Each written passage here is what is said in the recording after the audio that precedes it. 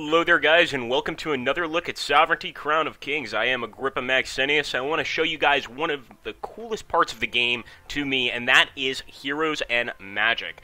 This is basically something that really adds flavor to the game, and I think it's something that you should take a look at. Now, guys, heroes are represented as cards in this game, and basically these cards can suddenly occur all of a sudden.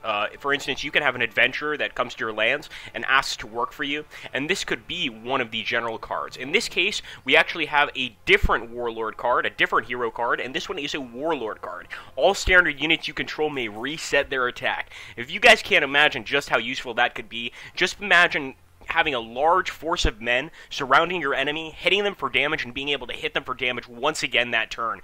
These are the powers of these amazing hero cards. I've got another one over here. Now, this one is not as good, I believe, but as you guys can see, this hero card, all standard units you control may reset their attack. Once again, a very, very interesting skill. Allows me to attack twice. I think that's pretty cool, and really these are the ideas behind the warlords. As you guys can see, I have two of the same essentially, so both very useful, but all warlords have sort of different abilities.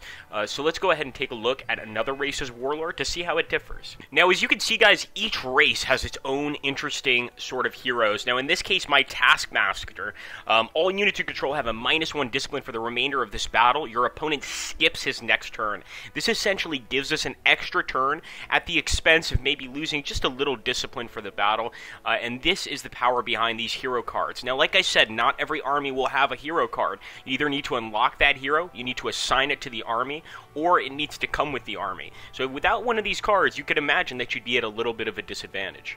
Alright, guys, now I want to introduce you to magic in the game, and to me, magic is one of the most fun parts of this game. If you take a look here at this sort of multicolored panel here, we're going to go ahead and click it.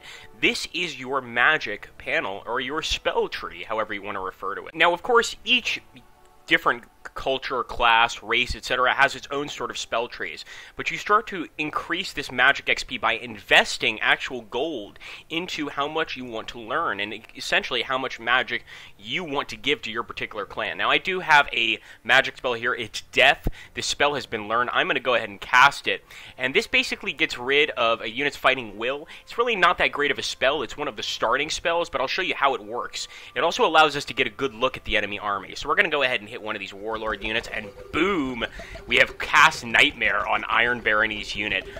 This is one of the ways to use magic. Obviously, we get better and better spells as we progress along the lines, and some of these spells are just outright unbelievable. Now, guys, remember when I told you that each culture and race has their own spell tree? This is one of the magic-heavy actual cultures in the game. It's the area of Malador. This is an area of dark necromancers that have broken away from the Baruvian Empire. I just want to show you guys some of the amazing spells available here. One of them is Acid Rain. It's a particular favorite of mine. Black Rain pours upon a forested province, damaging economy 1. We also have this one right here, Plague. A foul wind issues from your lands.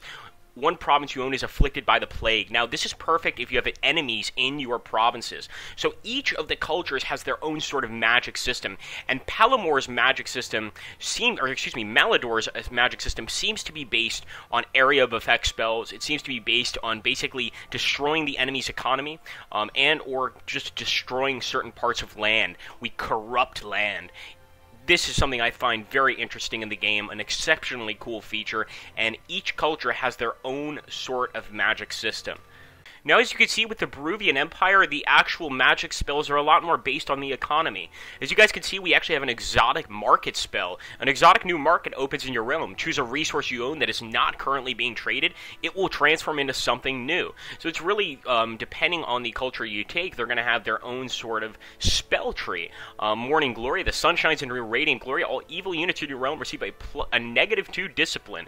So these are the spells for the Baruvian Empire. And obviously, I don't want to show you guys all of these spells. I don't want to show you guys level 5 spells until you buy the game, but I am showing you 3 and below. King's Call is one of my favorite. Teleport any army you own to your capital. You must have room for your incoming army. That army gains +2 discipline for the remainder of your turn. This is especially useful if you've overextended a bit. You need to get those troops back to the capital to defend it, and believe me, I've done that more than once.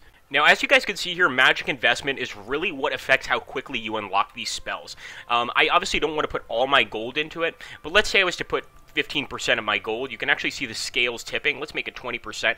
And now I'm actually putting 1,612 gold pieces into basically learning Magic every turn. Depending on the kind of way you like to play. Me personally, I'm not a huge Magic guy, so I usually just invest about 10 to 15%, sometimes less. But if you're interested in Magic, take a Magic-heavy race like Palomar, for instance. Go ahead and invest a ton into the Magic and watch your opponents fall. Well, guys, I hope you enjoyed this look at Heroes and Magic in the world of Sovereignty Crown of Kings. I think this should give you one more reason to buy the game, and I can't wait to see you guys on the battlefield. Put your ARs on the forums. I'd love to see how you guys are playing, how you guys are doing.